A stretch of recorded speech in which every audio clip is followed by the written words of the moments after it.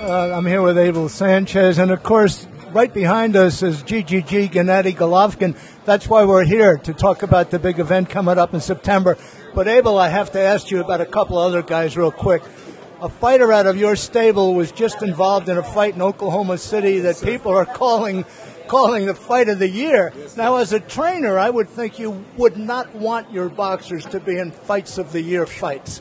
Well, not too many of them. Not too many of them where they take certain fighters that are willing to please their fans. And Alex Saucedo is one of those.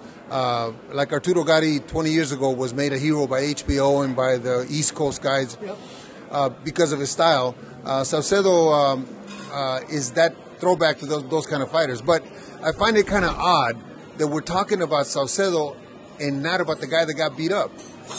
It's the other Lenny Zappavigna. Yeah. Lenny took a beating, and we're not talking about the beating that he took. We're talking about the guy that won. If you look at the punch stats, the CompuBox, Alex landed 50% of his power punches. I mean, there had to come a point in that fight if he was landing that many power punches and Lenny was that beat up that the referee or the corner could have said, stop it. Lenny had 1 or 30-second, 45-second period in the fourth round where he looked like he was in command. He landed some good shots, but Alex's legs were never in trouble. The referee had his eye on him. If you look at the tape, it's not like he's falling down. It's not like he's defenseless. He's punching back. But this is boxing. You get caught with a good shot. But I hope that those kind of fights are not the norm for Alex, because for any of my fighters.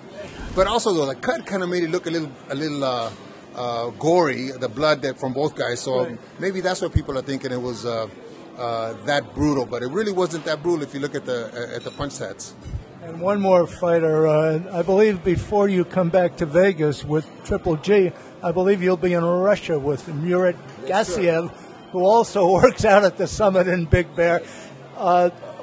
You know, he's a small underdog, and for hardcore fans, that's a very, very intriguing fight.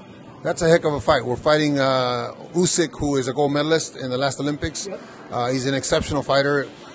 He is rated #1 in that tournament. We were #2, and it happens that 1 and 2 are in the finals now. It's in Moscow, Russia, on the 21st of July. It's going to be a heck of a fight. I see it as a 50-50 fight, and the only difference for me would be that Gassiev's power may come into play. But Usyk is, like I said, an exceptional fighter that's going to give us a hard time. It's definitely the hardest fighter that we faced. I think that of the Canelo-Golovkin fight, the Saucedo Hooker fight, which I have coming up in November, I think this fight for me is the one that worries me the most. I think that this is the toughest fight we have. It's going to be a great fight. I hope we get it here on American TV, which we don't know yet. Let's not. You will be there. You don't need to watch it on TV, but I do. I hope so, because their family, the kids in the gym, in our gym, all the people that are the friends of ours, all the people that support us in Big Bear, would love to see the fight. Even though they're from other countries, Big Bear has accepted them as their own. Big Bear is very proud to have our kids there, and for the Big Bear to watch the fight and know that they're coming out of Big Bear would be a great thrill, I think, for them. Abel Sanchez, I've been up to Big Bear, and my reaction was, this man runs a mini United Nations. so his nationality, yours, of course, is Mexican. We know that. But also, you go there, you will find Eastern Europeans, perhaps a Cuban, perhaps a Latin American fighter, even U.S. fighters. It is a mini United Nations, and it seems like everybody gets along real good. You know what? They've come to understand that everybody's got a role. Everybody has a career. They're not competing against each other. They're brothers because they eat together. They cook for themselves. They all cook different foods from their original countries. We go out together to eat. We go off the mountain to the fights together. I have a fight on the 8th of August, and I have 2 kids fighting that night, and 6 of the guys from the gym will come to the fight and support them. So, yeah, it's like a brotherhood, because there's no competition amongst them, because one career doesn't matter for the next.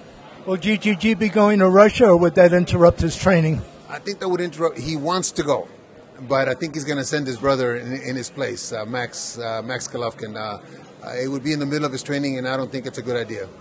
Abel, always a pleasure. Thank you, sir. Thank you very much.